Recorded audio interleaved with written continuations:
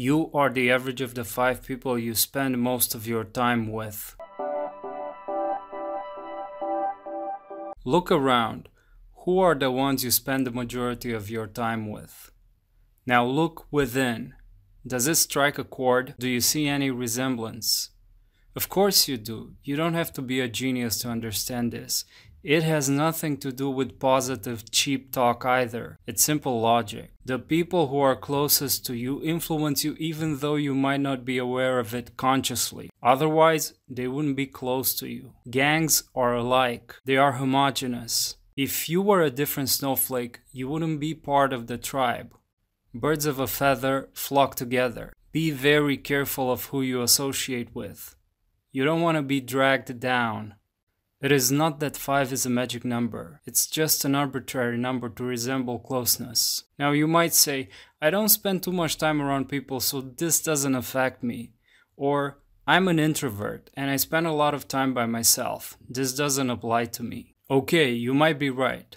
But this unwritten rule of 5 goes way beyond people. At the very core of it lies attention. You see, attention and time are our most precious assets. You are the result of all of your attention through time. If your attention is scattered all day, all over Twitter, social media, phone apps, and entertainment, why are you surprised that you're not getting an inch closer to your goals? Attention is focus. Focus is power. Whoever or whatever has your attention controls you. More often than not, it has your money as well. This is all tied to neuroplasticity, or the capacity of the human brain to rewire itself. Neurons that fire together wire together. Whenever you learn something new, the more you learn and practice, the easier it gets. This is what happens when you learn to drive a car, or play an instrument, or practice a sport. If you study and practice recon for penetration testing, like me for example, the more you study and practice, the easier it becomes. You keep activating the same brain regions when you do something repeatedly. You are beating the path. You have a new habit. Now, getting back to where I started, the people closest to you have your attention. And by extension, the top few people you follow online most have your attention. The top few thoughts that ruminate inside your brain hijack your attention. The foods you consume most, the workouts you do repeatedly define your physical body. In one sentence, your habits define you.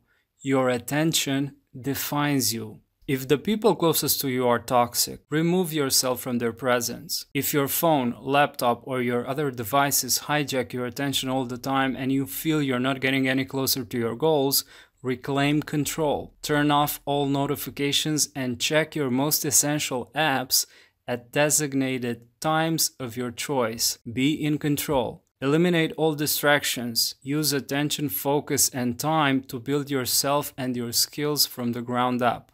Find people like who you want to become. If you cannot be in their physical presence, follow them online. Emulate their habits, the ones that you want to develop for yourself. Read their books, subscribe to their channels. Rewire your plastic brain. By default, we are driven towards negativity. You have the power to change that by always challenging yourself to find the positives and the opportunities in any given situation. You are in control of the most powerful asset in the universe. Attention, focus, and time represent the fuel for shaping your plastic brain. Reclaim your attention.